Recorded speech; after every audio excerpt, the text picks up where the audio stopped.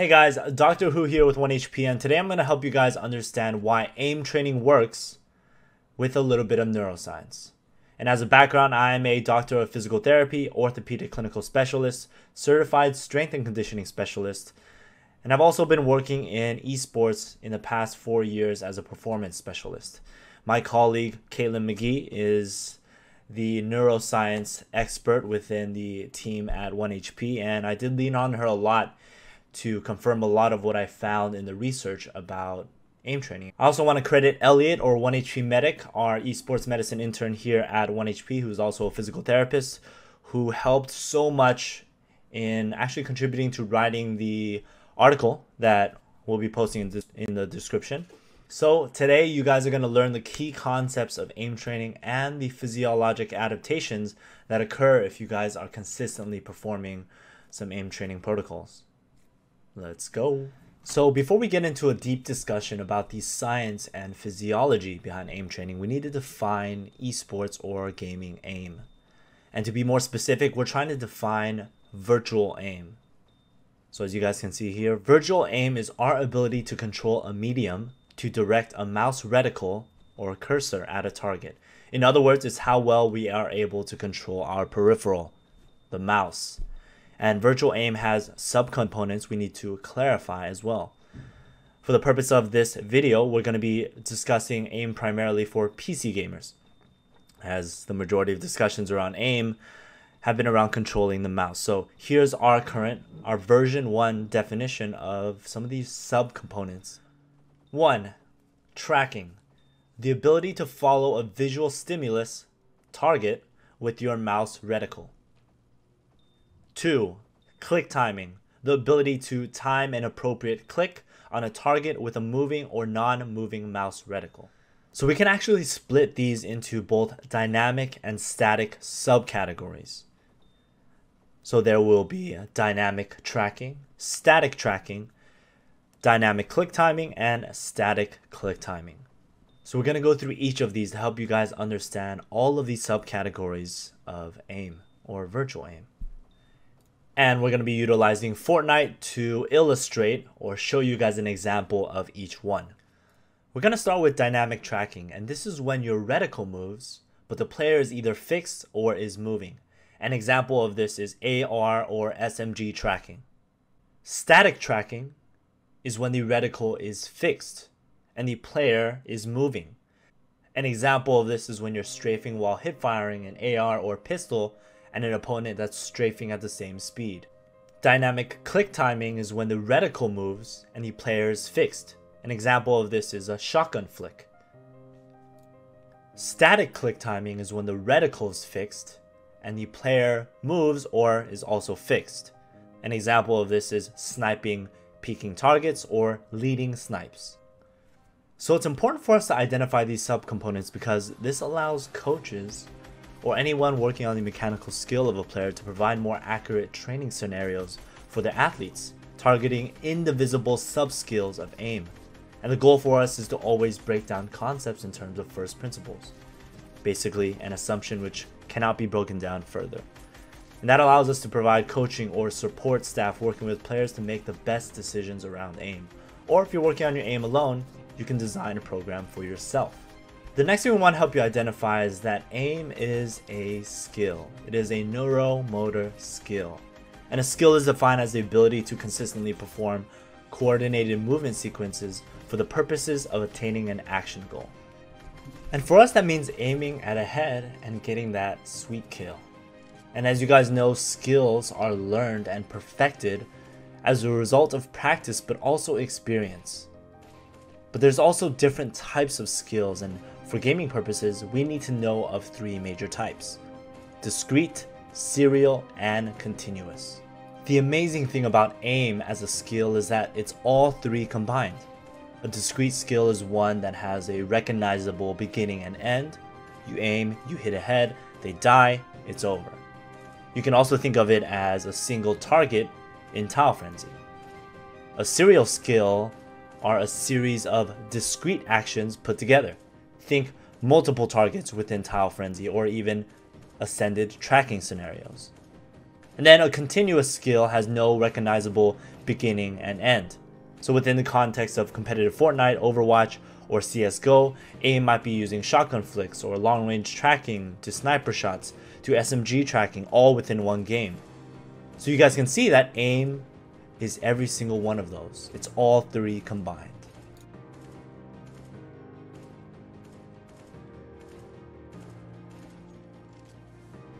Alright, finally, let's get down to the discussion of the actual physiology and neuroscience behind aim training.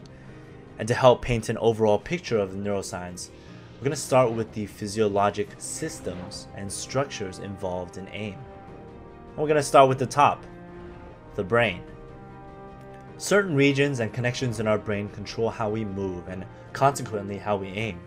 And there's three major structures we need to know about, but only two of them are really relevant for us and what we need to know about aim. And those are the cerebellum and the motor cortex, with the third one being the basal ganglia.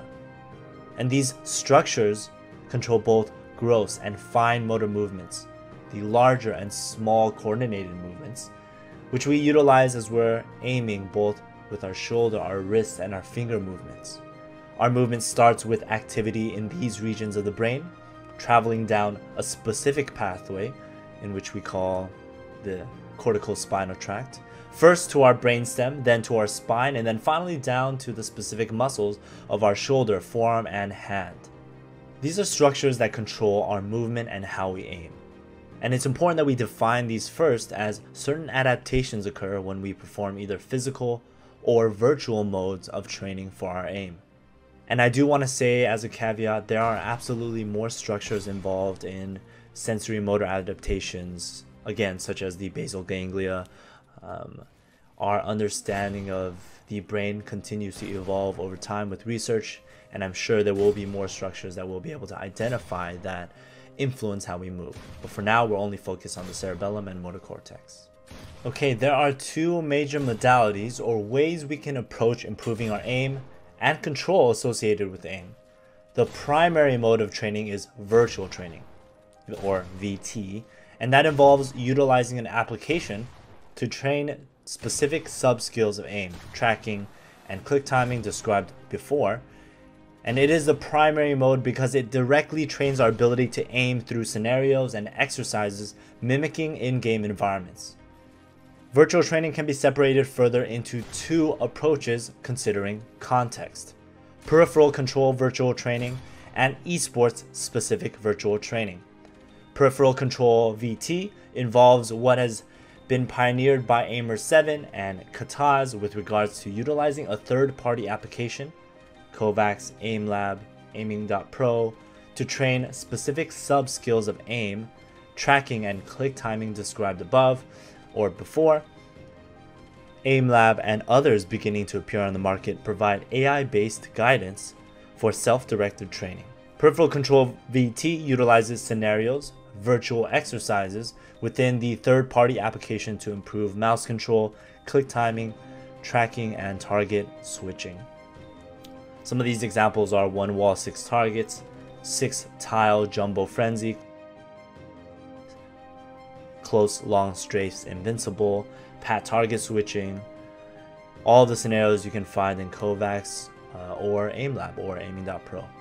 Esports specific VT considers the physics and in-game mechanics of the game and involves custom maps within your game of choice to train the specific sub-skills of aim. Because each game title is different and support for custom maps may not always be present, this approach of training is not always available. A key point to recognize with this method is that it may not always be as efficient in use of your time. For any motor control based training, the goal is to maximize repetitions per minute. With the constraints of certain custom map systems across different game titles, we're often limited in how many repetitions we can achieve per minute. And some examples are in Fortnite, creative map aim trainers that involve click timing and tracking, CSGO, aim bots, Overwatch, tile frenzy, Overwatch scenarios, or other maps that have been made to help with aim, Widowmaker death matches. Those are all examples of in-game or esports specific virtual training. The secondary mode is physical training, which focuses on improving efficiency and effectiveness of the pathway that we described above, the brain to spinal cord to muscle pathway. And this involves specific exercises which address speed, endurance, gross motor coordination, motor control, and proprioception. It is physical because it targets these physical skills without the context of gaming or use of a peripheral. Physical training is meant to support the adaptations achieved with virtual training, but also ensure we're not hindered in our progress by developing injuries. And some examples are proprioceptive shoulder and wrist exercises, tossing exercises, composite finger extension, wrist extension with a dumbbell, bilateral TheraBand, external rotation, and many more. Alright, now that we've established the physiologic structures and modes of training our aim, we can get to what is actually changing when we perform virtual or physical training. So what happens when we consistently perform virtual aim training? The major system of our bodies which respond to virtual training is the nervous system. The majority of positive changes and improvements that we see with our aim involves neural adaptations in the pathway listed above, the brain to muscle pathway. Improvements in our aim is rooted in the theory of neuroplasticity, the inherent ability of our brains and our nervous system to adapt. When we consistently perform aim training scenarios and exercises, here are some of what we believe happens. Okay, number one, we process information in our brains more efficiently. And this is based on the theory of cortical efficiency, in which certain regions of the brain will have a decreased level or extent of activation over time when performing and learning a motor skill. When we develop, adapt, and become more familiar to any basic level of skill, there is less conscious effort and thus overall less activity and use of the metabolic resources of the brain. And in the case of aim training, we become more familiar with the basic ability to control our mouse with tracking and click timing movements, represented by higher accuracy or scores in COVAX scenarios or aim lab scenarios or benchmarks that we participate in. And while there is more to cortical efficiency than the reduction of activity, it's been shown that there's a slight shift in the representational areas depending on the stage of learning. It's enough for us to understand how our brain makes adaptations to allow us to improve aim. And as a last note, there has been some evidence to show that there is also an increase in gray matter, the part of our brains containing the bodies of the nerves, connections, and other protective cells that's also task dependent. Harder tasks like aim training may require more nervous system demands, require an increase in volume of the gray matter, whereas more simple motor tasks like lifting your arm up will only be so demanding. Okay, number two, signals travel more quickly in the aiming pathway. The signals in our brain travel down more quickly to our muscles and is based on the theory of long-term potentiation, or LTP. LTP is the increase of strength at the connections of the nerves or synapses if there are consistent signals sent through the pathways. Whether it be changes in how many microsignals, neurotransmitters, are sent at the connection or how sensitive the second nerve is to these microsignals, the result is improved communication between the nerve cells as the pathway is used. So the more that we train our motor pathways with aim training, the more effective they become. Effective meaning faster signaling and traveling of information from the brain to the muscles. And what is interesting to realize too is that the regions of the brain that are likely involved in how we utilize the pathways, click timing versus tracking, use the same motor pathway but have different outputs. We use the same nerves and muscles to track and time our clicks, but depending on the region and context identified in the brain, there is a different output. So the bottom line here is that we move more easily as we continue to train our aim because of these improved structural changes. Number three, more efficient use of our muscle fibers. The other major adaptation I want to cover in this video involves the concept of selective recruitment, or how well we use our muscles as we learn a motor skill. Based on the type of movement we are performing, we only need a certain amount of muscle fibers. These are controlled by certain nerves we call motor units and involves a certain understanding of the slow and fast twitch fibers in our muscles. We have a genetic predisposition for a certain amount of fibers of each type, fast, slow, or there's a transitionary type. And based on the activity we are performing, we are likely to only use some and not all of the fibers. You can think of your slow fibers as endurance fibers, while fast fibers are the explosive, quick movement fibers. And of course, this is a simplification for better understanding. When we perform a fast flick, we likely only need to use our fast twitch fibers. However, if we are unfamiliar with a movement, we will potentially recruit some small fibers, creating inefficiency of movement. When we train our aim over time, we are better at identifying which fibers we need in the respective type of movement, tracking, or click timing, and thus become more accurate in our aim. Hope your brains are still doing well after seeing or learning all this information. But now we're going to get to physical training protocols, and physical training primarily involves the muscular system. However, there are definitely some of the nervous system adaptations that we described before. We care about the muscular system adaptations because they are our capacity to perform the movements within aim. As mentioned above, physical training involves performing exercises which help us improve our speed, endurance, gross and fine motor coordination, proprioception. I don't plan on going into too much depth in this section, as it basically is taking a course on adaptations to resistance training or aerobic training. Instead, I want to go over some of the key changes that are relevant to our tissue's capacity when aim training. 1. We have improved local muscular endurance. And I've preached this over and over with my concept of the health bar, that we need to develop our tissue's capacity to handle repeated load to make sure we can play, and in this case aim train without worrying about tissue damage. When we perform physical training protocols and resistance training exercises designed to build up our muscular endurance, which is represented in cellular changes at our muscles. When we perform physical training protocols and resistance exercises designed to build up our muscular endurance, there are cellular changes that occur within our muscles. 1. We have an improved ability to handle chemical and physical stress over time, oxidative and buffering capacity. Our fibers adapt to the type of movement we're performing on a regular basis, so fiber transitions. The power plant of our cells, or mitochondria, and the blood capillaries surrounding our muscles increase, and quite a few other changes. The end result is that we can play Kovacs or aim lab or whatever training medium for more than 30 minutes without experiencing soreness, or our ability to recover from a session of high volume physical and chemical stress improves, mainly due to enzymes around recovery and metabolite removal. 2. We have a better understanding of where our shoulder, elbow, wrist, and fingers are in space.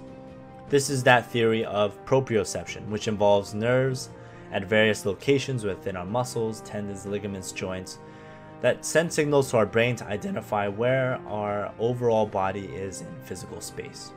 A prime example of proprioception is the ankle sprain. When we sprain our ankle, our proprioception is negatively affected, and in turn, if we don't properly rehabilitate our ankle, we're often at a higher risk for re-injury or re-sprains because of our foot. We might think that it is in a neutral position, but it is in fact in an inverted position when we're about to step or land, and that causes a re-injury. So for physical training, if we continue to work on developing our brain's spatial representation of our upper extremity, the right arm for training, then we can improve our overall control of our hand and consequently our overall control of our peripheral. Alright, that's it for part 1 of this aim training series. In part 2, we're going to be discussing how you can optimize your training. So stay tuned for that one. Elliot's probably going to be taking the lead for a lot of the bits and pieces and education in that section. So stay tuned. Thanks again for watching. Like, comment, and subscribe. Hope you guys learned a lot. Share this with anyone you feel like it was helpful for, and see you guys soon.